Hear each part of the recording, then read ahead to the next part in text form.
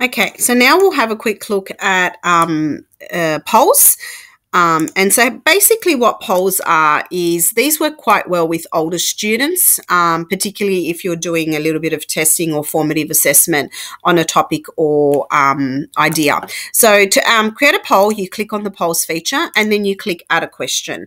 This will then take you out to to your Zoom screen, and it will load up options. So you can title your poll. So it might be ice cream, and you can pop in your question. What is your fave ice cream flavor? Okay, and then you can, create options. So choc, strawberry, vanilla. I can set it to what sort of quiz I want it to be. So I want this one to be a particular multiple choice. And then once I'm done with that, I can add a question. I can also set it so that the responses are anonymous, so I don't know who each particular students responded in which way.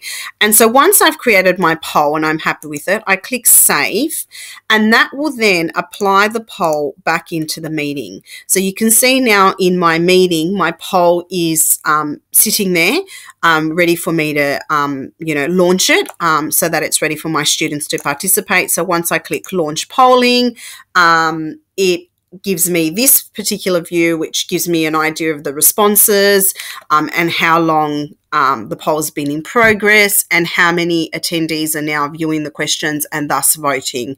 When that I'm happy with the amount of responses, or when all my students have responded, I can end the polling, and then it'll give me an overview of the results. I can download those. I can share those results with the people in the meeting so they can see how the results went, and then I can relaunch it if it didn't work, or if I want to gather some more data, and then just relaunch it that way. And then again, once it's done, end polling, download the results, and it will open up in a new window. And that's how you use the poll feature in Zoom.